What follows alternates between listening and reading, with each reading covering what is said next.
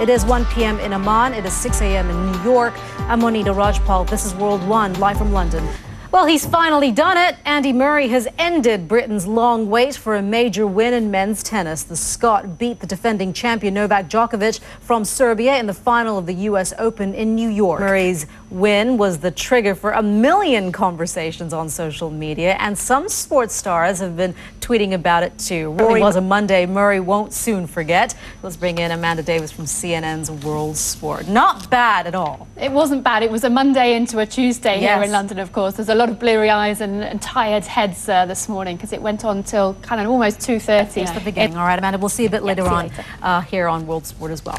Switching gears, Hollywood star Angelina Jolie is drawing attention to the plight of hundreds of thousands of Syrian refugees. Well, the United Nations ambassador visits Jordan's Zaatari refugee camp on the Syrian border. The UN, 80,000 Syrian refugees. The country's foreign minister, Ahmed Davutoglu, says the UN should consider setting up a buffer zone inside Syria if numbers in his country climb to more than 100,000. Meanwhile, in Lebanon, the country closest to the stricken cities of Homs and Hama, more than 66,000 refugees are getting help. And Iraq is also hosting thousands of refugees, 20,000 at the last count, even as it tries to put its own brutal civil war behind it. Well, we've got correspondents following the story in Lebanon and Jordan. CNN's Mohammed Jamjoon is in Beirut. But first, we want to take you to Sarah Seidner, who's on the line for us from the Zaatari refugee camp in Jordan. Sarah. Yeah, we're here in Al-Zaatari refugee camp where there are 30,000 people, 30,000 Syrians who are now refugees living in a very dusty, tented area. A lot of complaints about their difficulties here, but of course the biggest in Jordan. Let's take you now to Beirut and Mohammed Jamjoon. Mohammed, let's first talk a little bit about Lebanon as well, housing thousands of refugees. Well, that's right, Monita. At last count, the UNHCR is saying at least 66,000. Right, Mohammed, thank you. Mohammed Jamjoon there in Beirut and live from London. Can there ever be peace between Al-Qaeda and the West? Survivors of the 9/11 terror attacks and emergency crews who were at the scene will be given more medical help to treat illnesses resulting from the attacks. There's already a U.S. federal program to support people with illnesses believed to stem from that day. Now it's being extended to cover a further 58 types of cancer. One of the suspected key planners of the September 11th attacks is the current Al-Qaeda leader, Ayman al-Zawahiri. His brother, Mohammed, tells CNN that he's ready to help mediate peace between the terrorist network and the West. Mohammed al-Zawahiri spoke to senior international correspondent Nick Robertson in the Egyptian capital, Cairo. Nick is back here in London to tell us about their meeting. Quite interesting that he wants to broker some sort of peace deal with the West. It is. He's been in jail for a long time. He was released in Egypt about 5 months ago. So a few demands there by Mr. al-Zawahiri. It is unlikely that the United States would ever agree to a negotiation with them. They've made a policy of not negotiation with people who they claim are terrorists. So are there likely to be more bombings on Western interests?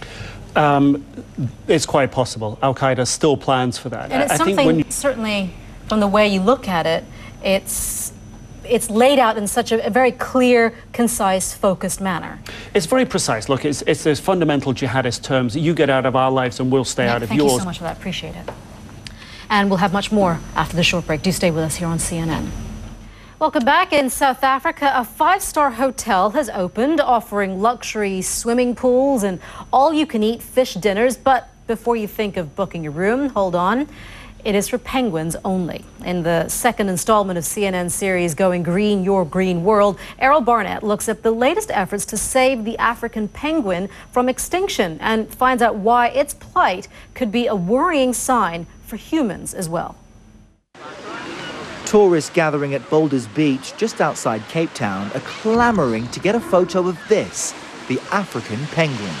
Tourists, they like these little creatures. It only took one gun to end 4 lives in the French Alps. Investigators say a single semi-automatic pistol was used to kill 3 members of a British family in the investigation. Yeah, this is an interesting development because it sort of reinforces that speculation that this could have been a contract killing, clearly to kill not just the people in the car, but the cyclists passing by with just one gun. And the police, as in many other murder investigations, they have to piece together little bits of information, whether it is a photograph that's caught, whether it's a track, a footprint, or something like that. And it seems that's what the case is. This case is going. Yeah, what they've looked at is right now the ballistics, the 25 shell casings they found at the scene. This is how they were able to determine that one weapon. You know, you and I were talking about this before, and it's hard for anyone to understand at any age something like this happening, this tragedy happening, and imagine 2 little children. You can't begin to imagine what they're going through. Yeah, a 7-year-old and a 4-year-old girl. The 4-year-old is now here with close relatives, but it's still, as you can imagine, going to take a lot of time for her to recover. All right, Atika, thank you very much for that, Atika Schubert. Torrential rains and flash floods have wreaked havoc in Pakistan over the past week. Meteorologist Mari Ramos is at the World Weather Center with more details on that. Mari. Yeah, Monita, unfortunately, the rain has been just spectacular in terms of numbers here. All right, Mari, thank you very much for that. Do stay with us here on World One. When we come back, we reconnect with Amanda Davis and more on World Sport. Big 3 in men's tennis now have some company after Andy Murray's historic triumph at the US Open. Amanda Davis is back here with all the details on that. Hi, yeah, we've got a new world number 3 as well after Murray's victory. He's always been there or thereabouts, but now he's finally got that title that he's been waiting for. It's been a seriously long time. Good stuff as well. All right, Amanda, thank you very much. You are watching World One live from London. Max Foster joins us now live on that. A worrying situation, not just for Captain Wales, as he's known there, but also for the military that work with him. Yeah, I had a conversation with a military source last night, and they're pictures would be great. And you know, it's nice that you chose specifically the beachside ones. Don't know what you're talking about. Okay, Max, our royal correspondent. Thank you very much.